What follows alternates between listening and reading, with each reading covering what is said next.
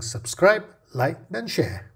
Jangan main-main. Kebelakangan ini ada tragedi tsunami bala di Pahang dan banjir luar biasa di Kedah yang meragut nyawa dan memusnahkan harta.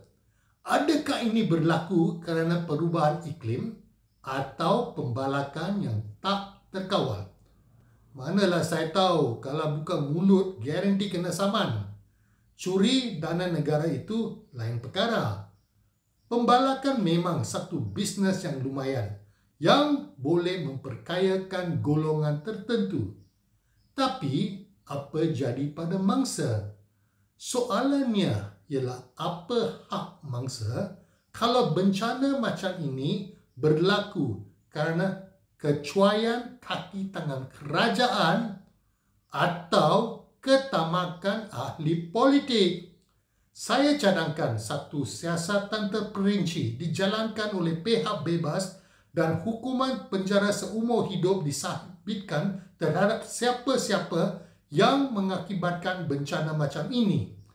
Apa pandangan anda? Nama saya Ravi Sundarlingam dari Maju.